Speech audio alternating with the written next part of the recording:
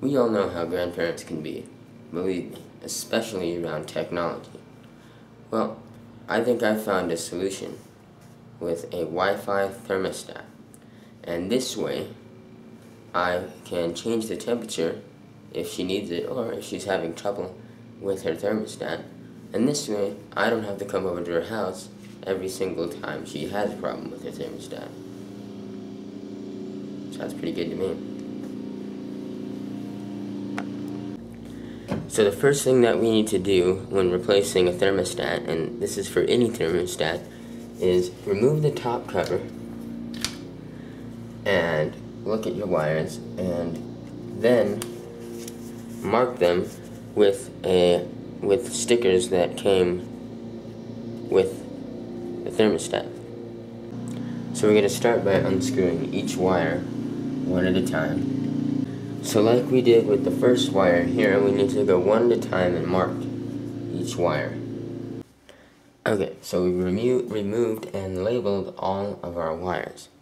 But when I was doing that process, I found that this thermostat doesn't have a C wire. It was using battery power. Well, for the new Wi-Fi thermostat, we will need a C wire because the radio requires 24-volt power, so we will need a C wire. So you will get to see in this video how to make a G wire a C wire. And so we'll have to go down to the furnace and find G. So right down here is the HVAC terminal block of the furnace. R is here, C is here, Y is here, G is here, and W is here. So I'm going to take the G, or green wire here, and I'm going to move it to the C position here. Okay, so we moved the G wire to the C terminal, and now we'll be able to use that as our C wire. I've mounted the thermostat and screwed in the wires. Also, I've used the G wire as a C wire by screwing it into the C ports on both ends of the wire.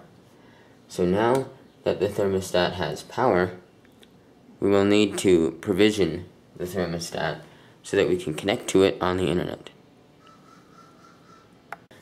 To test if your thermostat is wired correctly, or to test your AC if your AC is working, simply press the mode button on the side of the thermostat until it's in cool, and then tap the down arrow, and this will turn on the AC. And we're going to go around back and check to make sure the AC is working.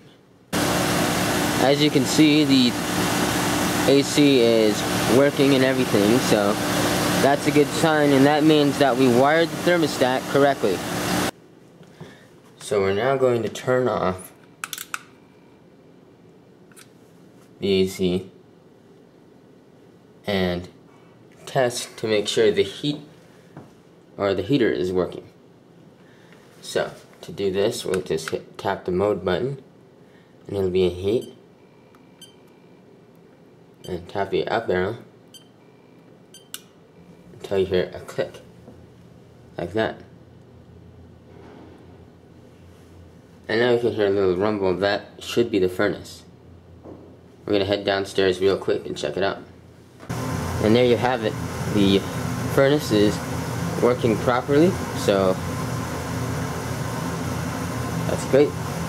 Both the AC and the furnace are working, which means the thermostat has been wired correctly and is ready for use.